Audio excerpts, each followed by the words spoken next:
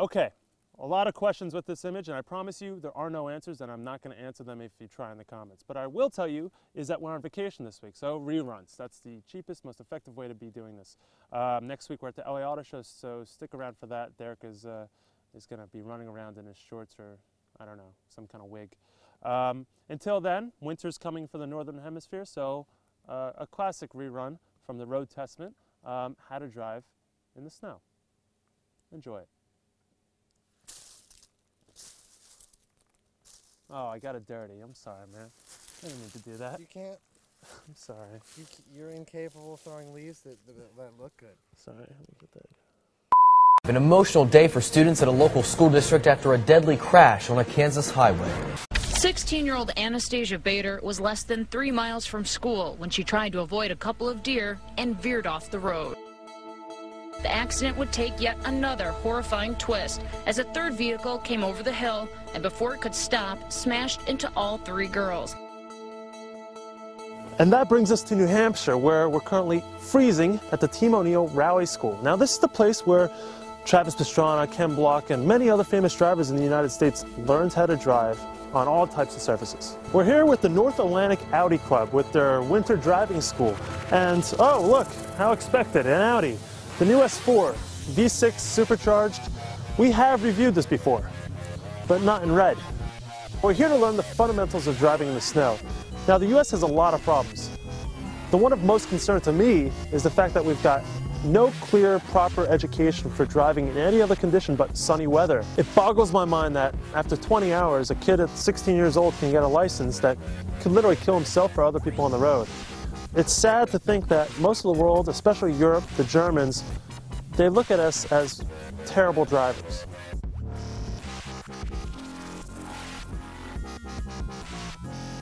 First and foremost, start slow. We're basically trying to build skills up, and everyone has a different skill set. Depending on where you come from, the instructor will try and assess what kind of car you have, what kind of tires you have, what is your general comfort playing in the snow.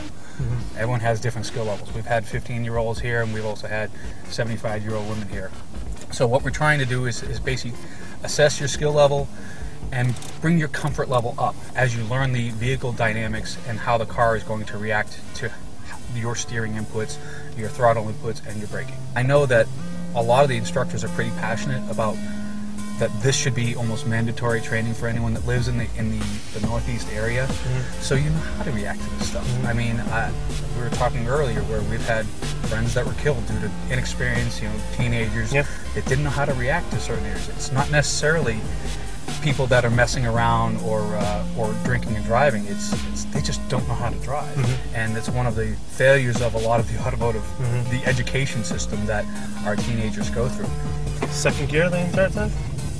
I do this all in first gear in the on-road.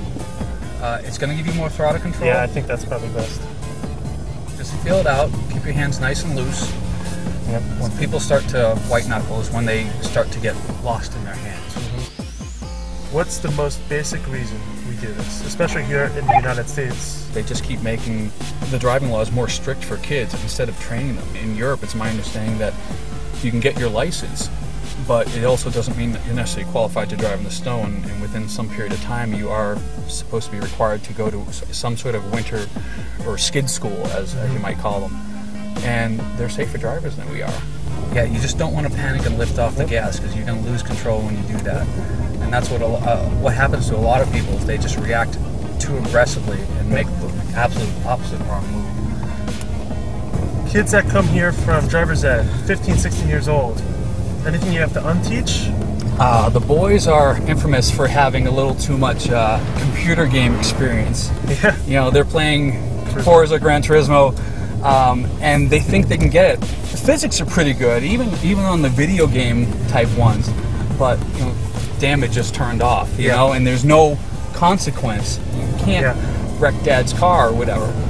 You look at what we're doing today. Do you think there's enough driver education out there? Do you think there needs to be more? No, actually, I think there's a big failure. There's a big gap. We're trying to fill that gap. I mean, we're the Audi Club, but first and foremost, we're really a driver education group, and we're trying to teach people, just because we love doing this, how to be a better driver, how to react to ever-changing conditions. So, why are you here? To try to get a little confidence about winter driving, following a 15-year bout of post-traumatic stress disorder from a car accident that I was in. Took you 15 years to finally... Yeah, well, it just never occurred to me. Yeah. that, you know, doing some sort of controlled driving situation might help calm me down. Yep. I was terrified. This morning, when we started out, my heart was going boom, boom, boom, boom, boom, boom, boom, boom. And the first instructor that I had, Mike, was really good at calming me down, and I went really slowly, and it helped. And progressively, with each time through the slalom course, I got feeling a little more confident. You think you'll be timid on the street still? Oh yeah, because I'm still scared to death of other drivers. Okay, yeah. I mean, they're unpredictable, and that was what, That's what caused the accident. Right, exactly. You can't control that, but maybe now I would feel like, all right, well, I'll just drive off the road, you know? Yeah, well, we're here at probably one of the most famous rally schools the United States has ever seen. Really? I didn't know that. And you're surrounded by a lot of car enthusiasts who kind of live and breathe this kind of atmosphere. But you're not a car enthusiast. No. But, Did you feel welcomed? oh, sure. Yeah? Yeah. Okay. They didn't make me feel like, oh, you're not an Audi driver, we don't want to deal with you. They were very, you know, what's your story? What are you here for? You know, what are you interested in? And A majority of people that come to these events are car enthusiasts. That said, you will find one or two that were just in an accident and they want to get back in the saddle. They want to feel more comfortable behind the wheel. A lot of people email me, ask me, I have this car. What do I do to it to make it better, to make it faster? In reality, I think you should be spending your money on events like this. Invest in yourself. Become a better driver. A car, you know, they come and go. You don't. Ow, we're living in the fast lane, baby.